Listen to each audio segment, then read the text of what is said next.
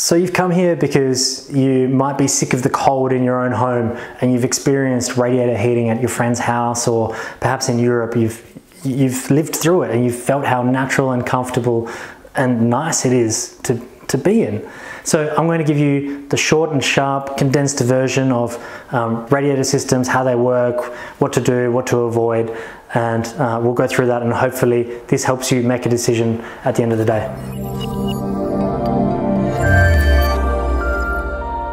So behind me you can see a radiator on the wall, and so we're at a project in Fremantle in WA, and these are the most common types of radiators, these sort of standard, it's not a very exciting name, standard radiators, but these are the most common because they're sort of just normal looking, right? They sort of blend into the background after a while, but the most important feature about them is their price. They are the cheapest version, so you can get all sorts of fancy radiators, cast iron with a heritage look, you can get modern looking ones, you can get ones that look like spaceships, but they cost a lot more. So these are the great sort of everyday version. Now, you can also get towel rails to integrate into these systems. They're awesome because they help dry your towels and they help heat the bathroom too. So they're a great option. Again, you can get really fancy ones or you can just get standard ones. I recommend the standard ones for value for money, and they work just as well, if not better, than the really fancy ones. So we've got the radiators here. They're connected with valves, and then there's piping which goes back to the heat source. Now this piping has to be insulated, and that carries the warm water generated by the heat source to the radiator. So it needs to be well insulated so you're not losing heat on the way and paying for that heat to escape to somewhere else where it doesn't benefit you and the house. So why do we have this hot water? Where does it come from? What does it do? Well, the hot water is the energy sort of medium. That's how we transfer the energy from the heat source to the radiator. And it gets piped to the radiator, it goes through these little pipes which are well insulated, and it fills up the radiator, and the radiator emits the heat. It takes the heat from the water, it emits it into the room, predominantly via radiation, and then it cools down, it sort of sinks to the bottom and gets sucked back and gets reheated again. So it's the same water that goes around and around and around. So you're not, continually topping it up with water, it's just the same water with ideally a little bit of water treatment in there to prevent any corrosion and to maintain the system alive. So it lasts, say, the minimum 30 years that the panel warranty is. So why use radiators? Why not just use aircon? Aircon is definitely the cheaper way to go. It's great as well because it does cooling in summer. But the problem with aircon is that it's really uncomfortable, right? It's blowing dust around, so you might sneeze, or if you're asthmatic, it's a problem. It's uncomfortable, it dries your skin and your eyes and maybe even your throat out. And the reason is because it's really heating the air and forcing that air around, and the walls and the floors and everything else in the room is still cold. So even though it might show 25 or 27, 28 degrees on the room thermostat, you still feel a bit cold, and the aircon keeps turning on and off, and 1 minute it's hot, 1 minute it's cold. Personally, I hate it. Why the radiators are much better than this is because it doesn't force the air around, and it doesn't have to because it's radiating the heat. It's in the name, right? Radiators, they radiate the heat, but not all of the heat is given off as radiation. It's only about 50 to 60%, and then let's say 30 to 40% is convection. But the thing is, it's natural convection. There's nothing moving inside the radiators. It just naturally and gently picks up the cooler air, which is closer to the floor, heats it up and sends it on its way. And so there's not dust flying everywhere, and your throat and your skin and your eyes aren't drying out. It's just natural, silent, comfortable and pleasant. So how do we heat the water that ends up in the radiators which heat the room?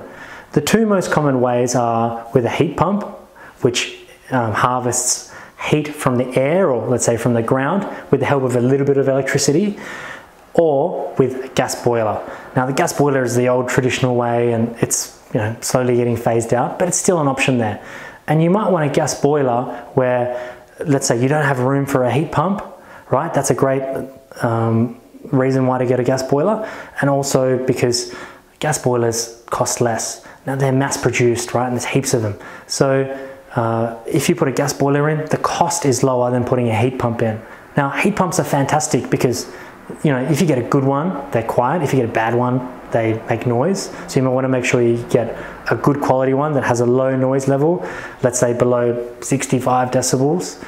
And it might have an efficiency of, say, 450%. And that means for every kilowatt of electricity you put in, you're getting out 4.5 kilowatts of heat. Now, that's a pretty good investment, right? You put in one, you get back 4.5. This is one of the main reasons why it is actually really effective compared to if you just got a room heater or a panel, electric panel that goes on the wall. You might have to put in, let's say, 2 kilowatts of electricity, and it's going to put in just marginally less than 2 kilowatts of heat out. But you might put a 2 kilowatt radiator on the wall, but if your heat pump is, say, working at an efficiency of 500%, and I'm just saying that for math's sake, so for that same 2 kilowatts, you only need to put in 400 watts of electricity to generate that 2 kilowatts of heat. So that's why it's so efficient. So how much is it going to cost, you ask? Well, to be honest, it's not cheap. And like I said before, it's cheaper to put in reverse cycle air conditioning. If you're on a budget, that's the best way to go. Now, the next step up is to have a gas boiler with your radiator system. And here in Perth, it costs about, well, it starts from about $3,500 per panel fully installed with a gas boiler. So just like the radiator behind me, and with a neat little gas boiler on the wall, and the system will work automatically, efficiently, and it'll keep you and your family in your house really comfortable throughout not only winter, but also, you know, spring and autumn, which are pretty cold in the mornings and evenings too.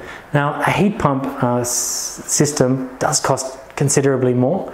It might cost in the order of $7,500 per panel fully installed, but there's a lot of factors in there. So do get in touch with us, and we'll be happy to give you a quote or even a budget price to see if it's feasible for you and your house. A common question is, where are we going to put the radiators? Now, commonly they're just put under windows, and there's thermal reasons back in the day with old houses, we won't go into that.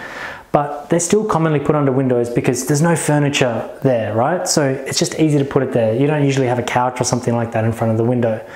Can you put it behind a couch? Yeah, in theory you can. You can, say, put it on the wall and have the couch, you know, let's say 25, 30 centimeters away from it to let a bit of air circulate around it, and it will still work, but it won't work as well as if it's exposed to the room. Direct line of sight. That's how the radiation works, right? The radiation doesn't pass through objects. You have to sort of be in the direct line of it for you to get the benefit. So how long does it take to install a radiator system? Well, on average, it takes about 1 day per radiator panel. So if you have 5 panels in your house, it's roughly about 5 days of installation. Now, does that mean you have to move out of your house and move furniture and do all sorts of things? No, it's really low impact. So the guys arrive in the morning, the installation team, they'll, you know, hang their radiators up, and they'll do the heat source, and they'll start running the piping in between. And that's usually sort of, you know, hidden, might be under the floors or in the roof space or something like that.